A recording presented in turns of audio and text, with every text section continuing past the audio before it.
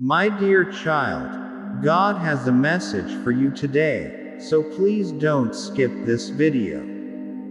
God's plan for your life is bigger than your current situation. Trust in His timing and His purpose. Look back and thank God. Look forward and trust God. Life with God does not mean you are free from difficulties. It means you have peace in difficulty.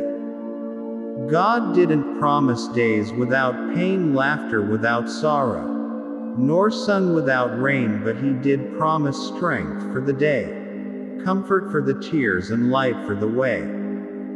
God doesn't give you the people you want, He gives you the people you need. Sometimes you have to let go of the life you had planned to embrace the life that is waiting for you. What you're going through is not meant to break you but to build you. God says, "You weren't rejected. I hid your value from them because they were not assigned to your destiny." No one is strong enough to tear down what God is building. Type Amen in the comment box and subscribe to this channel if you love Jesus.